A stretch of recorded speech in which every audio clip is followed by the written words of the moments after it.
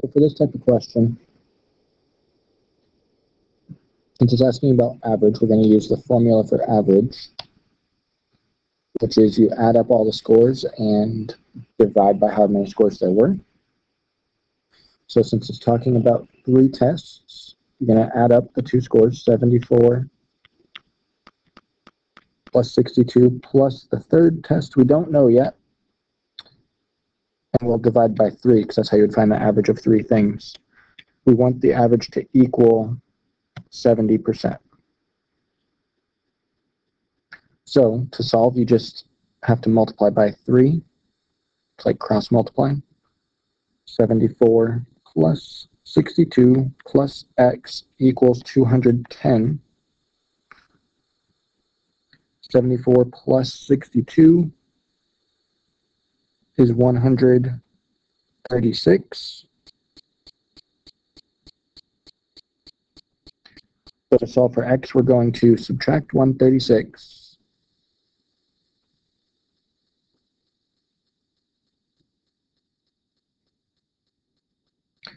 And we end up with x equals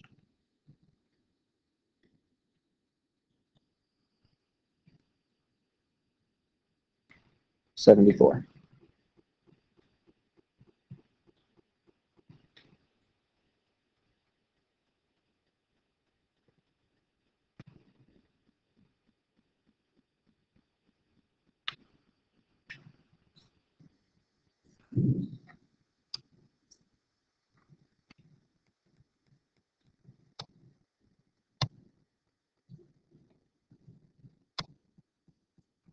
So for this problem, I would start by drawing a rectangle.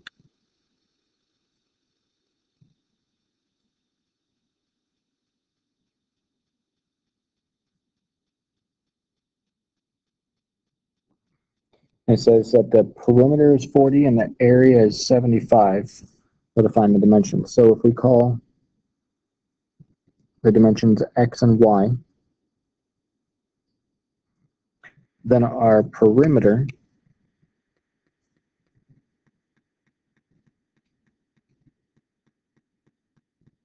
will be x plus x, which is 2x,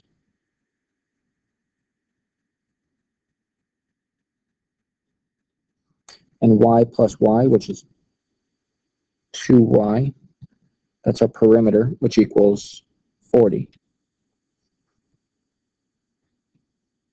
And for area, you would multiply length times width, so x times y. And the area equals 75. So we need to solve this by substitution.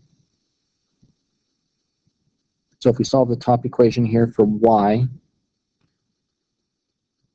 our first step would be to move the 2x, so we get 2y equals 40 minus 2x. Divide everything by 2. We get y equals 20 minus x.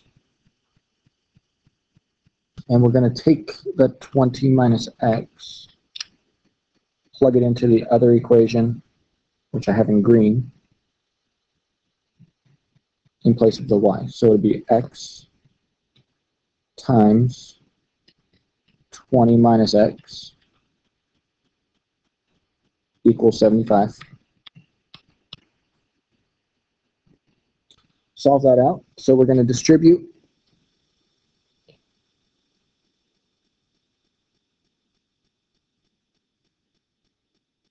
it's 20x minus x squared equals 75.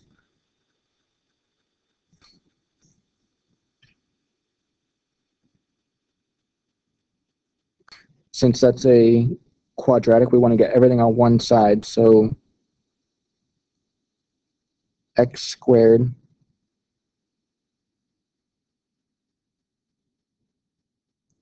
negative x squared plus 20x minus 75 to the other side equals 0. We don't want negative x squared, so we're going to change all of our signs. And we'll solve that equation. X squared minus 20x plus 75 equals 0.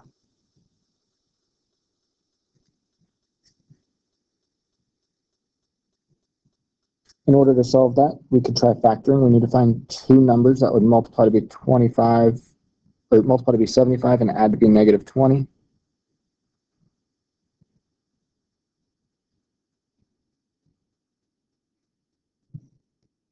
That would be 15 times 5.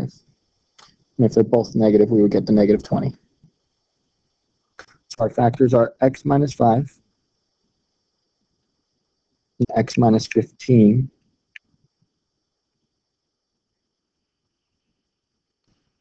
So solving each of those, we get x equals 5 and x equals 15.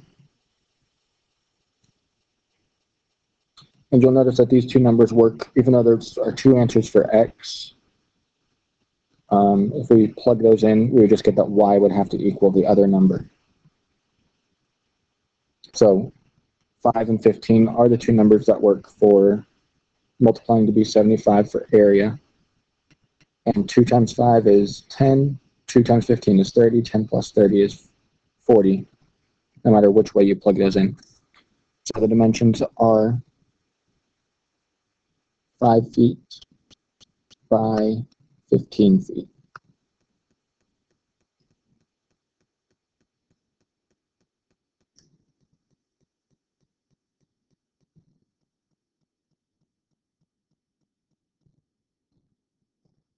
For the next one,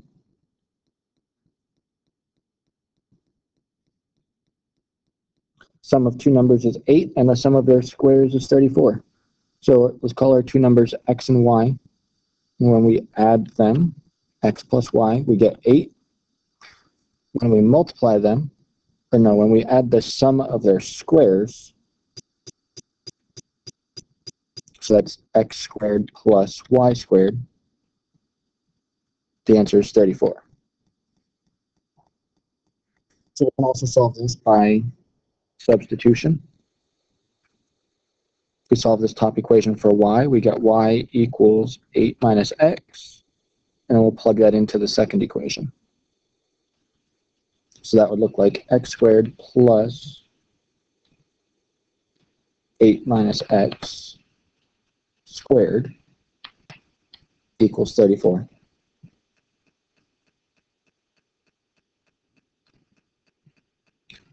To solve this, we need to FOIL out the 8 minus x. So that's 8 minus x times itself, since it's squared.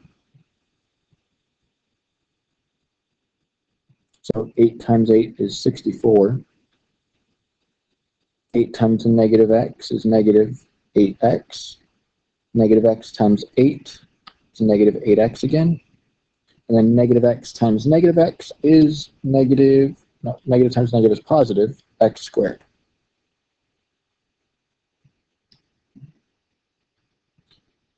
Plus the x squared we already had, and still equals 34. So we want to combine all of our like terms, so we'll combine our x squareds. That's 2x squared. Combine our x's. Negative 8 and negative 8, that's negative 16x. And we will subtract the 34 over because we want it to be equal to 0. And combine those. 64 minus 34 is 30. And now that's equal to 0. Since there's a GCF, we're going to factor out the 2. So we get x squared minus 8x plus 15. And then we can just factor the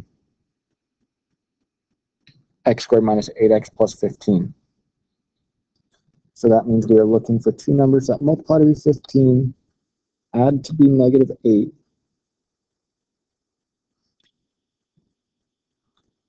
but multiply to be 15, that's 3 times 5, make it be a -8, that would be -3 and -5. So our factors would be x minus 3 and x minus 5. So we can key it up to solve. So we get x minus 3 equals 0. That means x equals 3. And x minus 5 equals 0 means x equals 5. So you will also notice that, just like in the last example, our two answers that we got for x is the two answers for our two numbers. It doesn't matter about the x and the y in this case. 3 plus 5 is 8, and then 3 squared would be 9, 5 squared is 25. Add those together to get 24. So our two numbers are 3 and 5.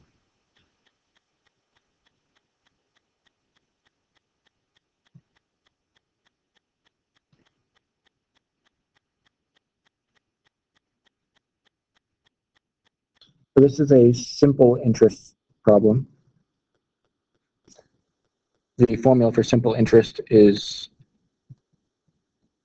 interest equals principal times rate times time. So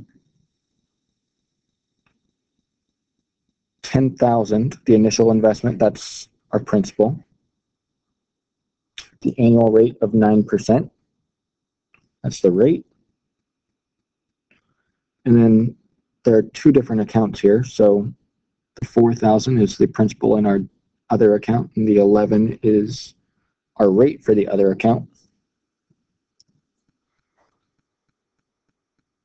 How much interest will you earn at the end of 5 years? So 5 years tells us time for both accounts. So we're going to have two equations. We'll have to add the interest together. So first we have 10,000 for the principal. The rate was 9%, so that's 0.09. And then time was 5 years. For our other account, the principal was 4,000. The rate was 11%, so that's 0.11. And the time is also 5 years.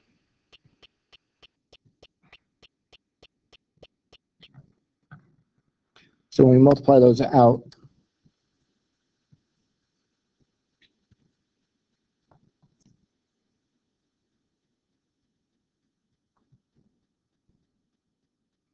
we get 10,000 times 0.09 times 5 is 4,500.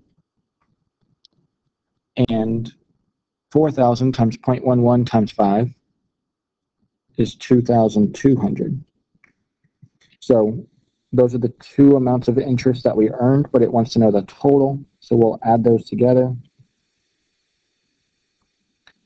The total interest earned in that 5 years is $6,700.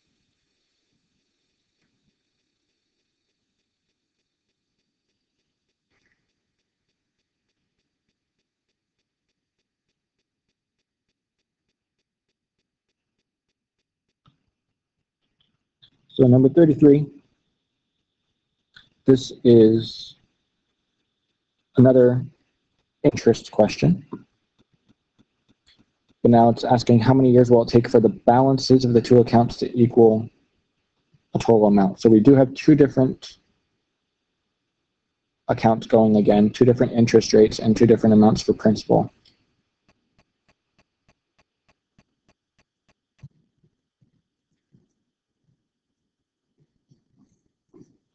So to set this up, in your first account,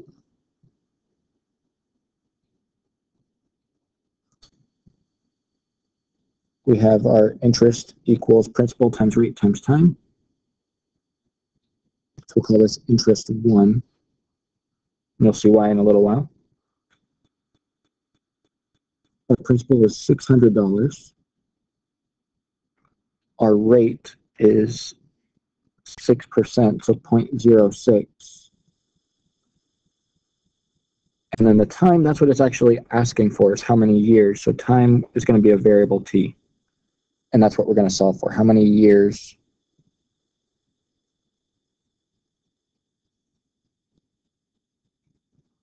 And that'll be our variable t. For our other account, we have $800 that earns 8%. So for account 2, we'll call that interest from account 2, I sub 2. We have the principal of $800, the rate of 0.08, 8%. And then time, it's the same amount of time because they're invested for the same amount of time. So when it talks about the total amount of $2,300,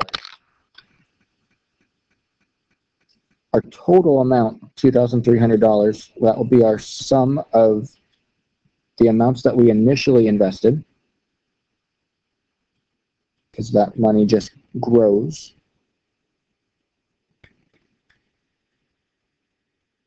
plus our two interest rates, the amount that we earn from interest.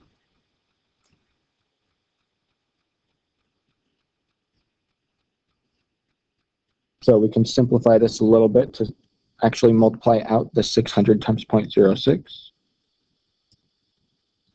which is 36 t.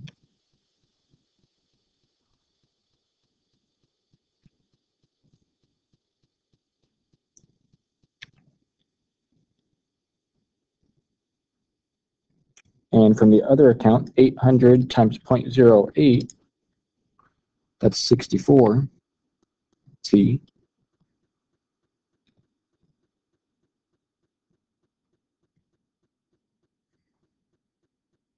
Now we have an equation that we can solve for t. Our total amount equals the initial investment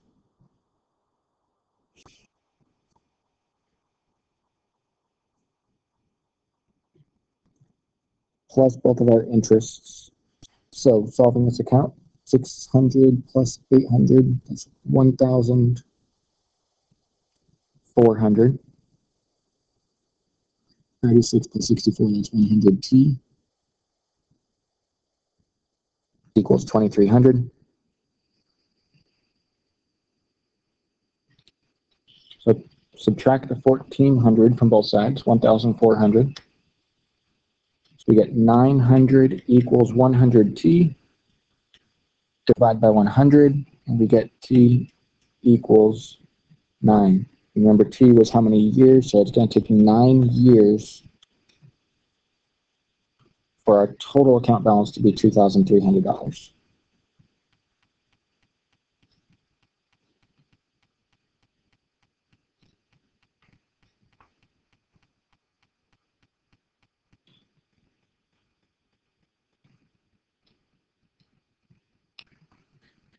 So for this question here, this is a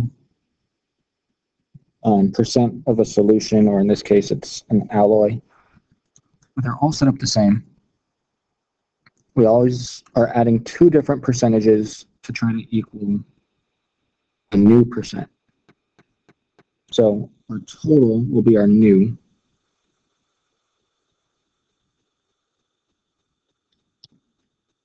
So we're going to add up our two different percentages to equal our new percent.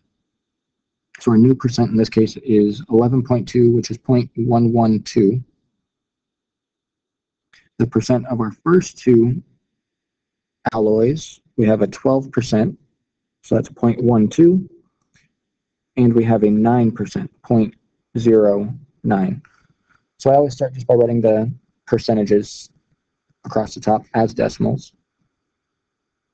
And then we want to know how much of each we have. So the 12%, it's asking for how many pounds of that will we be adding. So we can call that X. So that's what we're solving for, how many pounds.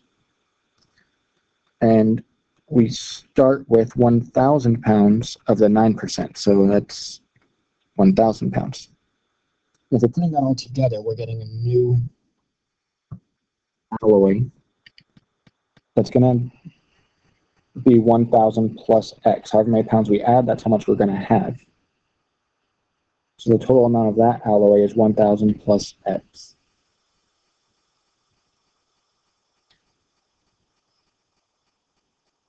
So this right here, our buckets give us the equation 0.12x plus 0.09 times 1,000 is 90. 0.112 times, we have to distribute this. This would look like 112 times 1,000 plus x. So when we distribute the 0.112, that's 112 plus 0.112 times x. So now we have an equation. We just need to solve for x. So we'll subtract the 0.112 from both sides.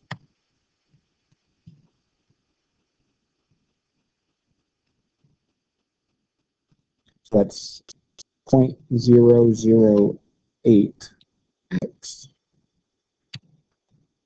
And subtract 90 from both sides.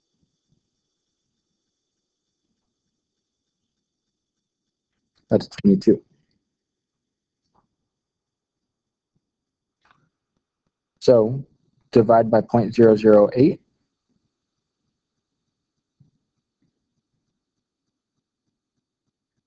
(22) divided by 0.008. That's us. X equals 2,750. Remember that answer to the question, how many pounds? So that's 2,750 pounds of the 12% alloy.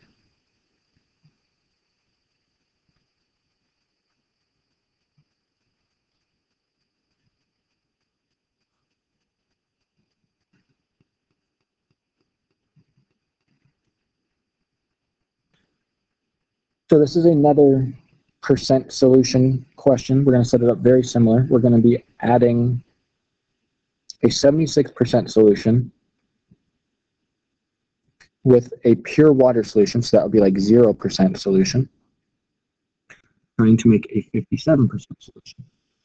So we have a 76% solution plus a 0% solution to make a 57% solution. And we'll put it back in our buckets. Now it's asking how many fluid ounces of the 76, so that's X, mixed with 1 fluid ounce of the pure water, so 0% solution. And we're getting the 57% solution. The total amount of ounces that we will have will be 1 plus X.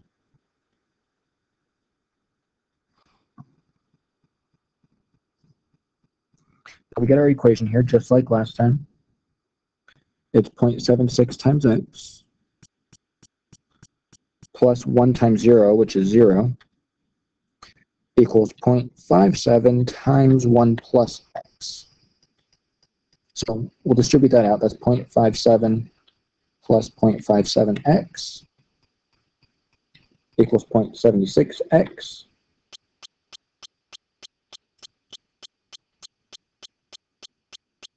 So if we subtract 0.57x from both sides, we get 0.19x equals 0.57. And then divide by 0.19, we get x equals 3. And going back to our original question, x was how many ounces of the saline solution. So that's 3 ounces of the saline solution.